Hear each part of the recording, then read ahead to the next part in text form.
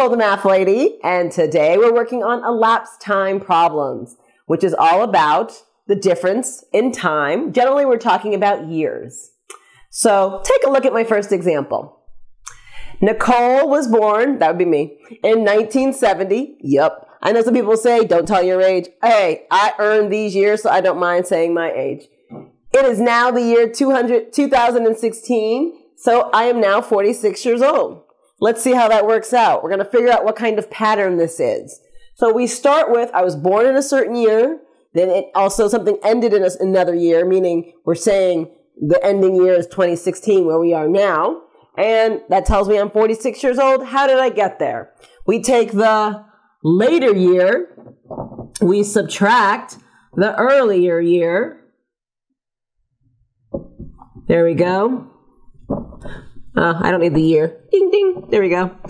Later minus earlier equals the difference in time. And that would tell you how old I was.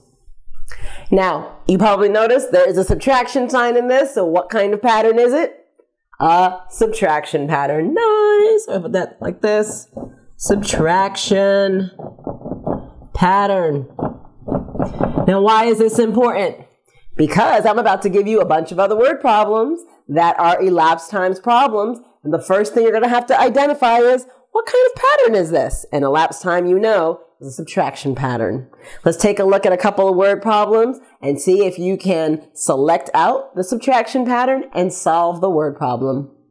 As you might know, I have a Nicoleism that I use for attacking word problems. It's called, please eat sugar cookies right, Larry. Meaning Larry is not eating the sugar cookies right. I mean, come on, look at him.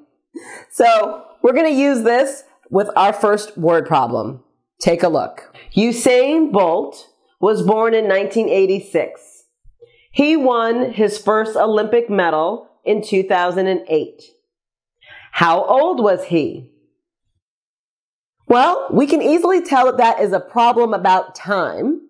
And how do we know that it's about elapsed time? Well, they're talking about he was born at a certain time, then some time passed, and then he won the Olympic medal.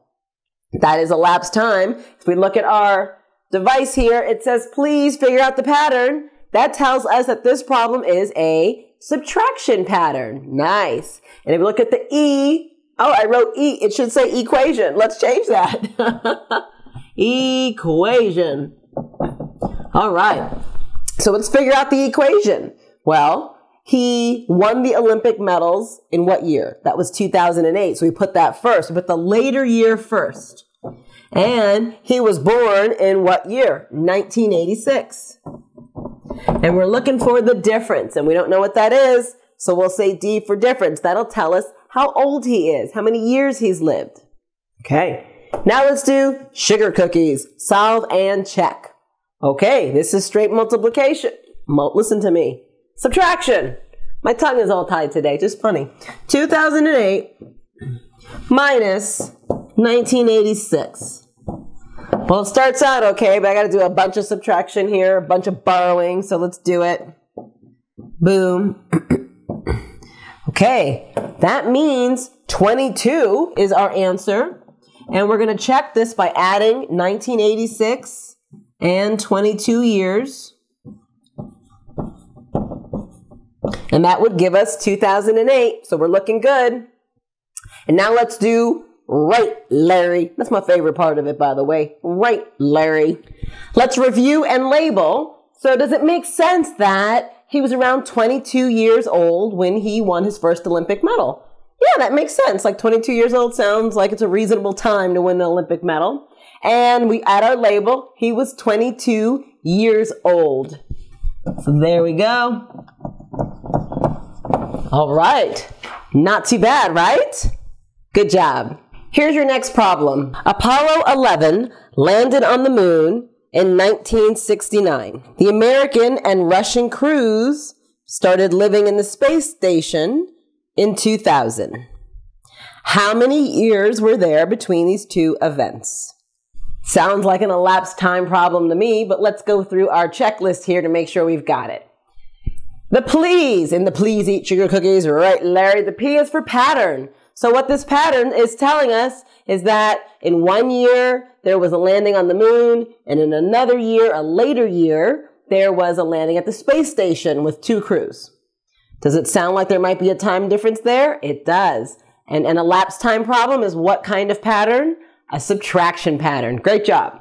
Let's go to E, which is equation. What's our equation going to be? We always start with the earlier year, and that year was 2000. And we subtract it from, the later year. I did it right, but I said it wrong. We start with the later year, which was 2000. We subtract that from the earlier year, which was 1969. And we look for the difference between the two. That's a simple subtraction problem. Okay. A whole lot of borrowing. Here we go. 1, 3. That's it. 31 years was the difference. And we check it by adding 31 to 1969. I'm going to do it right here. 0, 0, 0, 2. So that checks out. Now let's review and label. Does it sound about right that there are 31 years in between those dates? For me, it does. 2000, 1969. Yeah, it's about 30 years, 31 years. And what's the label? I just said it. 31 years. That's simple. We use our device here. Please eat sugar cookies, right, Larry, to help us attack the word problem. And once we know it's a subtraction pattern from an elapsed time problem, it's a breeze from there on out. Okay, that's it for today. I will see you next time. Have a good one. Bye-bye.